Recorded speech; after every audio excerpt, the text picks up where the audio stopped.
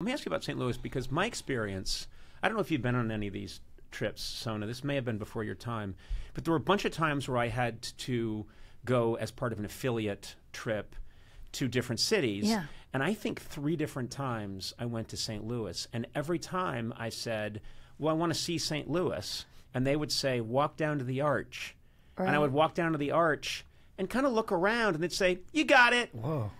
Is there something part of St. Louis that people aren't showing me? Yes. What were they trying to hide from me? Because I kept saying I want to explore, and they always sent me in the same direction every time. Well, the Go Arch down to the is Arch. so cool, but it is limited down there. It's very cool, but there's a park. Yes. And there's a plaque that says John Hamm sat here, and that's it. And you get to sit where John Hamm sat, and it feels very John Hammy. And then you move on.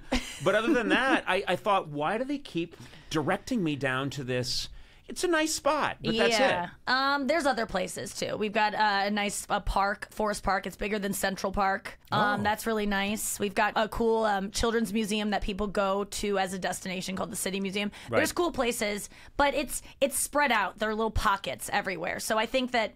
Yeah, I think they just wanted to keep you just down by that arch, because it is a cool structure, and it isn't. People think like, oh, can you drive through it? Like it's a redwood tree, but no, it's gigantic. You can't drive through it. You walk under it, but it's huge. You can go up in it. You can go up in it. There's an elevator or something that a small elevator that it shifts as you go, so that you're not turning sideways as it goes. So it shifts. It feels very rickety. It's from the 60s, I believe. And then you get up there, and it kind of sways back and forth. Nothing built in the 60s is safe, and including myself. That was just a bad era. Whenever someone says, no, you're fine, it was built in the 60s. Yeah. Just don't get on it. Did you hear you've been recalled? I've been recalled many times. Yeah. I've been recalled over and over and over again. But no, that is... wait, I got to ask you about this affiliate thing, because I heard you talk about this when you were breaking down like the history of late night and how it came to be. You go town to town to talk to affiliates to get them to put your show on?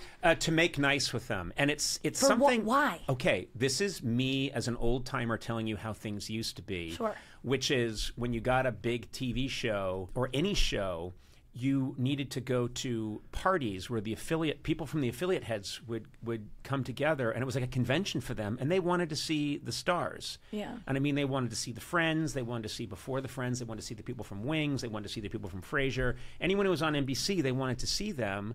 And I couldn't chart the history of network TV starting from when I got into it in '93, and these parties were massive. I mean, giant ice sculptures of NBC Peacock, and drinks named after all the different shows, and goodie bags, and massive stars at the time like Kelsey Grammer, and at the time Bill Cosby. People were there, and he had his own drinks he was handing out. Oh no! No, they were. Anyway, my point is, they'll clean that up. Please. I'm moving it to the front. Yeah, I had so many of those. And then I'd wake up dressed as Lord Fauntleroy. This isn't my outfit. But they had these massive affiliate events. Yeah. And then I swear to God, by the time I left, by the time I'm getting out of it, it was Cash Bar. We tried to get a puppet for this event, but Alf said no.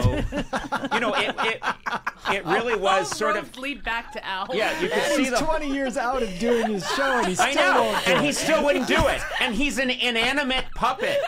They didn't even want the guy who worked Alf. They just wanted Alf, and Alf said no. But I mean, it was just so I saw the whole thing. But I was still part of that time when you had to go and talk to affiliates. And I remember it as late as 2009, going to Oklahoma City, and they had me get on a horse and like ride it around I mean, you felt like you were running for a national office. And but would they not air your show that is a part of the lineup if you don't go? No, they would, but it was a way to, be a team player. Okay. In retrospect, it seems insane because now we live in this different world where there's streaming, and no one's going town to town. Hey, folks, let me tell you about the Conan show. Gather around, bring the kids. Now, let me tell you something. Any questions here, yes? Will it be on the television? Yes, it will, Clem. It will. Where's Alf? Yeah, where's Alf? Well, Alf couldn't be here. Boo. But he's inanimate. I know. It's just a fucking puppet. I know he couldn't make it.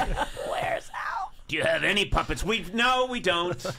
But it was just a different time. So that's what you did. Yeah. It's just so funny now that it would never occur to me that and when I talk to younger people about the old days of television, it's just so strange. They act like I'm a fossil, but that's what it was like. Do you miss that time, or is there things about it that you're like, oh, I'm so glad that kind of stuff is over? I'm happy that it was so much extra work that no one ever saw. There was all of this work and chasing around and talking to people. I mean, I did it before. I did it in '93. I did it a couple times throughout those years. I used to have to call affiliates and check in with them. God. And but I was always on the verge in the early years of getting canceled, and they would say, so you would do anything they said. They would say, this might help. Call these people, and I would get on the phone and go, hi, I'm doing my best on the show. Well, it's not performing that well in our I know. But it was, those were grim times. But I'm glad that that's done, and I think seems exhausting on top of doing a nightly show. Yeah, there was a sick part of me that kind of liked it. I have a political side in that I like to work a crowd. Yeah. And I like to press the flesh, and I almost take it as a challenge. So sometimes they'd turn me loose on a room, and I would just go through the whole room. And I just there was part of me that liked it, but ultimately it was energy that you were expending that wasn't going into the creative product. And that was ultimately, I think, not terrific.